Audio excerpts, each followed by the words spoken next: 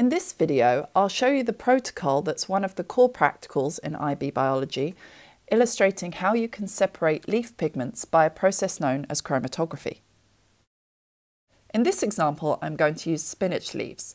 So the first step is for you to obtain your plant that contains the pigments you wish to separate. Break up one of the leaves into little pieces and place it in a mortar. Add a few drops of acetone and a little bit of sand, as this helps with grinding up the leaves. Use the pestle and mortar to grind up the leaves and to release the pigments.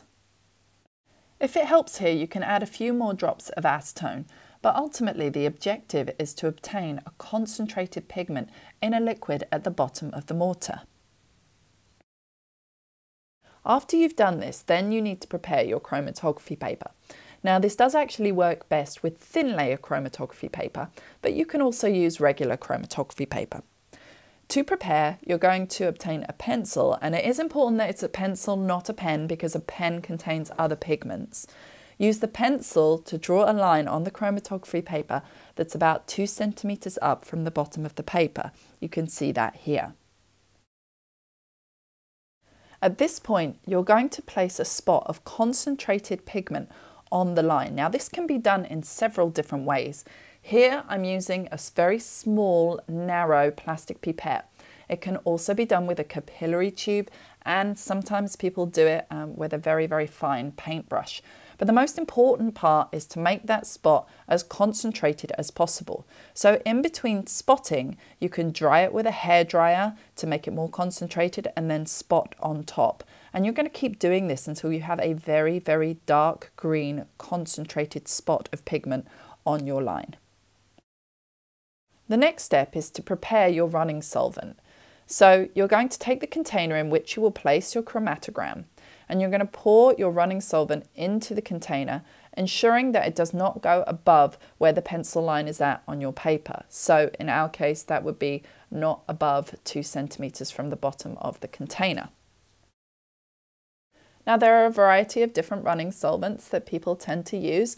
One of the most frequent is 9 parts petroleum ether to 1 part acetone. But it is possible that your teacher might give you a different running solvent to use. In any case, you would perform the same actions here, but just with the solvent that you were provided with.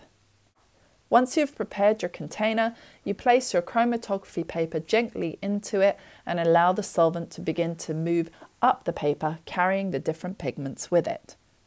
It's important to keep an eye on the solvent front because the pigments will stop at different distances relative to how far the solvent front goes. One fun thing to do here is to record it as a time-lapse video. In these videos, you can see how the solvent front moves up and the different pigments stop at different distances along the chromatography paper, and this is going to be relevant in our calculations soon. As I said, the most important thing is to keep an eye on where the solvent front is, and when the solvent front stops moving, and you've observed that for a period of time it's not moving anymore, you need to mark where the solvent front went to with a pencil immediately. Once you've marked where the solvent front went to, then you need to measure the distance it travelled from the point of origin, which is the original pencil line that you drew on the chromatography paper. This is known as the distance travelled or moved by the solvent front. Next, you want to mark the front edge of each pigment, so that's each colour, and you want to measure how far each pigment or each colour moved from the point of origin, the original pencil line that you drew.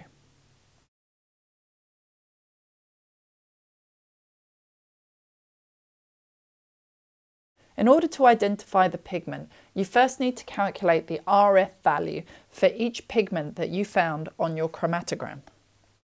To do this, for each one, you want to take the distance moved by the pigment, presumably in millimeters, and divide this by the distance moved by the solvent front, also in millimeters. Once you've calculated the RF values for each pigment that you observe on your chromatogram, you can compare it against known published RF values in order to identify the pigments on your chromatogram and therefore the pigments in your leaf. For example, the published RF value for carotene tends to be between 0.89 and 0.98. So if you obtain a number within this range, and it tends to be a yellow-orange colour, it's likely to be the pigment carotene. You can see it here at the top of the chromatogram, very close to the solvent front. The published RF values are easy to research and look up, and there are many tables available for you to compare against and identify your pigments. But for example, this website also offers additional resources, including the written protocol, to help support you when carrying out this practical in the lab.